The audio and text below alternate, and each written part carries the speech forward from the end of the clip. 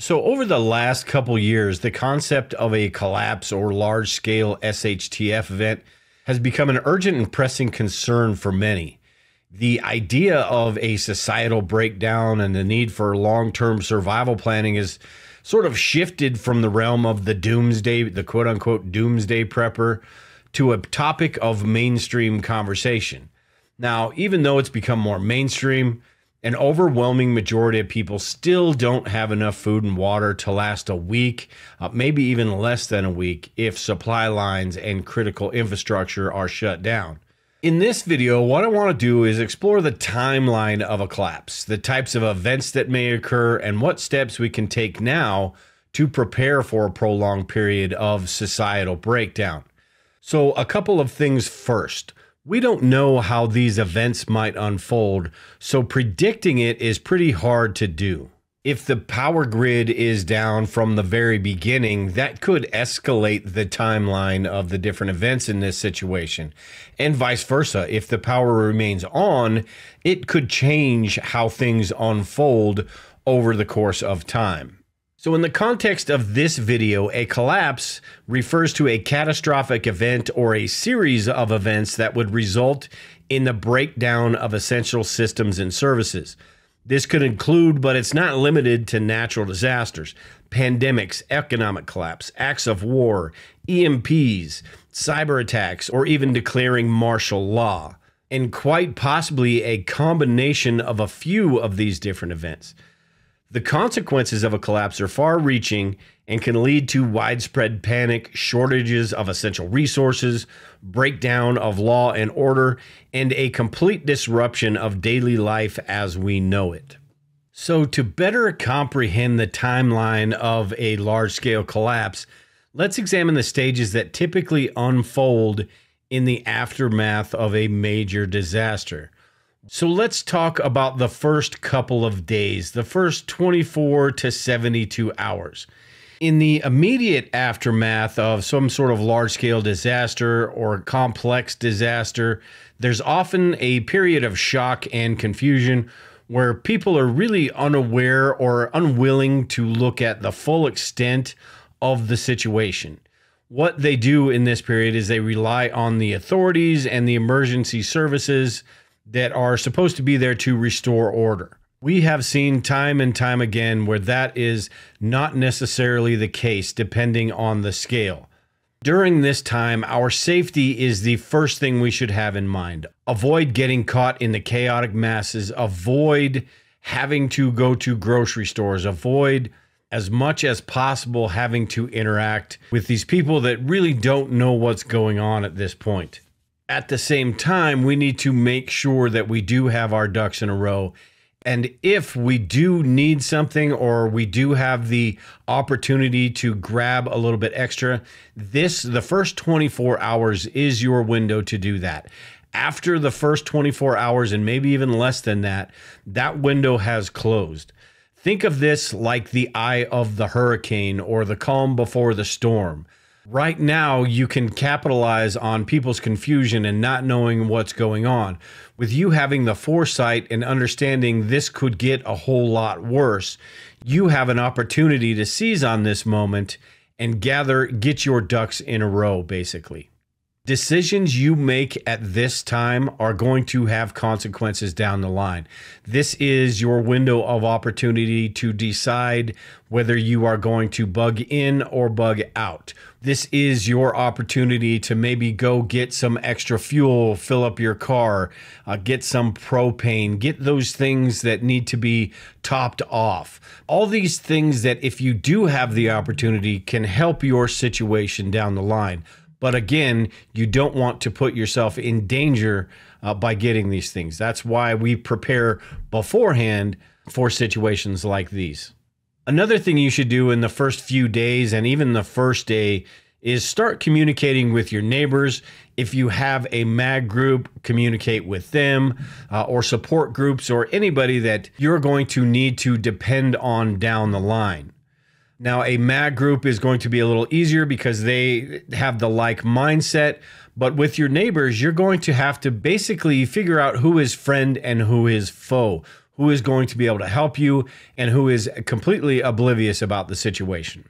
Also in this stage, you want to make sure you have what you think you have, and doing a quick inventory or going through your supplies and making sure you know where everything is, sort of getting organized and ready for what may come. By doing this, you also give yourself an opportunity. If there are things that you thought you had but you don't have, this is your window to go out and get those. So don't let this window pass without making these critical decisions. Along with your neighbors and your MAG group, this will be your opportunity to get family members home, all on the same page, all in the same place. And it's important that we teach our family members and they understand the fact that if something does happen, this is their window of opportunity. That first day is their best opportunity to get home, to get where they need to be. Because after that, which will go on to the first week, everything gets a whole lot harder. All right, so let's move to the first week after a collapse. And as the days progress, this is where the initial shock starts to wear off. When they tell you not to panic, that's when you run! And the reality and the severity of the situation becomes more apparent for those that were thinking that, oh, this is just a temporary thing, everything's going to be fine, the government is here to help. Basic services and supplies could begin to dwindle. This leads to panic buying and looting. By this point, at the first week, you may be looking at a situation where there's really nothing left to loot. But again, that depends on how quickly this scenario escalates. Law enforcement, emergency services, the first responders, hospitals will all become overwhelmed. And the declaration of martial law becomes a real possibility at this point if things are getting so far out of control that the government services can't handle the situation. In this type of situation, it's really crucial to remain vigilant and adapt to the changing circumstances. This very well could be the most dangerous time because of the uncertainties and because of the unknowns and the people, maybe not necessarily you and your family, but everyone else out there that will just have no idea how to handle a situation like this. And depending on what caused this collapse, what events together caused this disaster, ATMs, credit card machines might be useless. The grid might be down, which means that the money in your bank is inaccessible. So the cash that you will have on hand is basically what you have. And at this point, after a few days, you don't even want to risk going out in the first place. So you should have everything you need by this point. And if you don't, you're stuck with what you have. At this point, the roads will be jammed. And this could be even less than a week. But the roads will be completely jammed and getting anywhere is going to be nearly impossible. Getting food from the grocery stores is going to be impossible. Getting fuel for vehicles is going to be impossible. And just going out in the first place is going to be very dangerous. What we need to do at this point, and hopefully we are where we are going to be for the duration of these next few months, is to secure your property and your home. People, once the grocery store shelves are empty, once there is no fuel at the gas station, once these people can't get what they need because they failed to prepare beforehand, they will find other places to get what they need. And that means people's homes. So this is an opportunity to secure your home. And I've talked about in the past where there are two different types of home defense. You've got home defense in normal times when there is law and order, and you've got SHTF home defense. This is sort of that in-between area where you're only looking, it's only been a week, so you may not want to be digging holes in your front yard, putting the pitfalls in, or putting call traps in the driveway, but it is serious consideration at this point. At this point, you just want to make sure that you've got your perimeter defense, your home security, and all the plans that you've hopefully had in place before this ready to roll out. Another thing that is very crucial in this stage is staying informed, gathering information. We can stay informed through alternative communication channels like hand crank radios, CB radios, ham radios, establishing communications through your neighborhood, through your family network, getting information to help you understand exactly what's going on and how things might escalate in the future is going to be critical in this point. And getting actionable intelligence is important. The word of mouth, take it for what it is, but if you can get reliable information, it's going to better help you make decisions down the line. So this stage is basically all about defenses. Your home security, your neighborhood security, you're building a mutual assistance group, which will help you with defense, and staying informed about how the situation is unfolding. So moving on to 2 weeks or 3 weeks after some sort of collapse, large-scale disaster, this is when crime, looting, violence, all of those things are going to be at their peak because people will be absolutely losing their minds. Pharmacies and everything has been looted at this point, and people will start to form groups or gangs. Some of these will be good, some of these will be bad. Criminals are going to band together to get what they want, and neighborhoods are going to band together to protect themselves from those people. And this is one of those things that a lot of people just think is just absolutely far-fetched, but it really is important to be prepared for a situation like this. We are only talking about a couple weeks after something happened. But if something does get to this point where it's lasting a few weeks or a month, things are going to escalate quickly. It's also important to note too that in these few weeks, this month period, there are going to be a lot of people that just aren't around anymore. And unfortunately, that could include some of us as well. People on medications are going to have a hard time getting their medications. You are going to see people that are dependent on hospitals and medications start to sort of disappear, I suppose, in this time frame right here. You are also going to see quite a bit of death from crime and violence as well. You are going to have people who are starving, maybe not starving to death at this point, but hungry people are going to do whatever they need to do to get what they need. And that will lead to quite a bit of crime and violence, which in turn will lead to quite a bit of death, although I'm not sure we're talking full-scale die-off in the first few weeks. So the solution for us in this period is to make sure that we have all the plans in place beforehand. The things that we do today are the things that are going to be important in this situation. All the learning that we do, all the supplies that we buy, all of these things are for a situation like this. To be able to stay out of sight, to hunker down and not have to deal with these people until you have to deal with these people.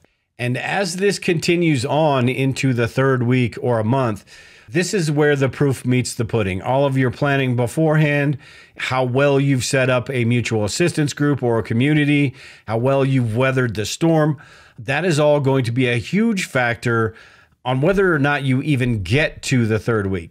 And this is also the point where you start thinking about the long term.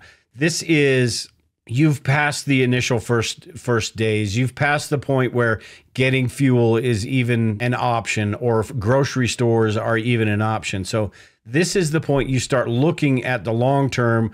You start thinking about rationing food and how much you actually have stored. So this is past that first stage, but on to the next stage. Now, when it comes to a collapse that lasts 3 months or longer, it goes past the first few weeks. It's really hard to say what exactly this timeline is going to look like because there are so many variables that go into this from day 1 to day 90. The first few days, we can make a fairly educated guess about how things are going to unfold, about how crazy people are going to get, and what they're going to do when they don't have access to food, to water, the critical infrastructure that they normally would have. But as time goes on, it becomes harder and harder to define what exactly would happen because if it is a grid down situation compared to not a grid down situation, if the critical infrastructure, if the water sewage plants are still running, if there is a little bit of fuel available, all of these things will play a factor in how severe this situation is.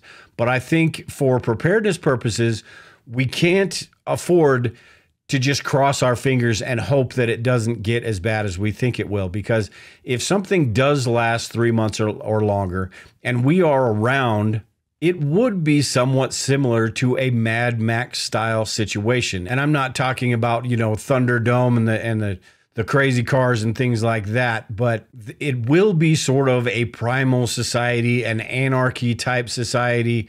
Governments will always be there to try to regain control. But until then, you are looking at a without rule of law type situation.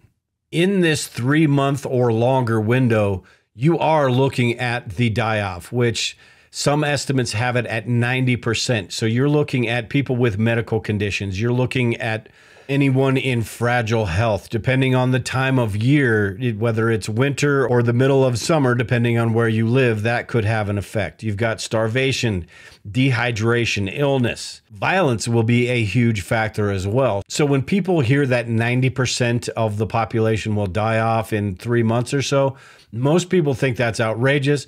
But when you think about how society would be at that point, it doesn't seem that far-fetched. And at this 3 month or longer mark, this is the lone wolf, unless you are out in the middle of nowhere and you've got a great bug out location, the lone wolf will no longer exist. Groups, communities, and everyone that has banded together to try to just survive this situation are going to be all over the place. The post-apocalyptic fiction books that you read all the time, this is what that situation would look like. To survive to this point in a collapse timeline, you're going to have the supplies and the skills necessary for situations where there is no electricity, there is no running water, there are no hospitals, there are no police or fire departments available, there is no internet. All of these things that we think about now will become absolutely critical in a situation like this. Ham radio and CB radios would be absolutely essential. Groups that have the ability to communicate with each other and gather information are going to be far better off than the groups that don't. Something else to think about a situation where you're looking at this time frame, a matter of months, is blending into the crowd and being the gray man is also important. If you've got a year's worth of food and you've got a well and you've got plenty of water and you look like you're doing fantastic, while everyone else looks emaciated and tired and grungy, you are a huge target at this point. So you don't want to look fat and happy. You want to look like everyone else. This could mean wearing clothes that are one size too big for you to make it look like you lost weight. This could mean not showering if you have the option to shower and looking like everyone else. That would play a huge role in a situation where you're months down the line and you're doing pretty well for yourself. You can't look like you're doing pretty well for yourself because you become the next target. So like I said, there are just so many different variables going into a disaster that leads up to 3 months or lasts even longer than that it's really hard to define exactly how things are going to unfold. But that's why we do the things we do in preparedness and learn about the different things that we learn about and even talk about the different things that we talk about that would, to the average person, seem like just completely insane. Because I think at a bare minimum, people should be prepared for 3 months, 4 months, 5 months, anywhere in that range. And when you are thinking about that time frame, the whole point of this video is to show that time frame, there are a lot more things going on than just being able to eat dinner, than just being able to, have a few gallons of water left. Protecting those things and withstanding and going through the situation at hand is going to be a lot tougher than a lot of people realize, that sort of just romanticize and say, hey, I've got a year's worth of food stored, I'm good to go. It's not going to be like that. A situation that does last that long to this scale that we're talking about today is going to be a difficult situation to survive, regardless who you are and regardless what you have. Unless that is you are Mark Zuckerberg with a bunker in Hawaii, and then you're probably going to be okay. But for most of us, that is not the case. So thinking about these things, doing these things, and being proactive about all of these different areas of preparedness is absolutely critical when you think about surviving a 30-day or longer collapse type event. Now, over the course of doing this, I've met a lot of great people, and I know there's a lot of knowledgeable people that watch these videos. If you guys have anything to add to this, make sure and leave a comment below and let everyone else know your thoughts on what might happen in situations like these. Like I said, there are a lot of things that could happen, a lot more detail than I can put in a 15-minute video, but leave a comment below and let everyone know. With that, everyone, take care and prepare. We'll talk to you all later.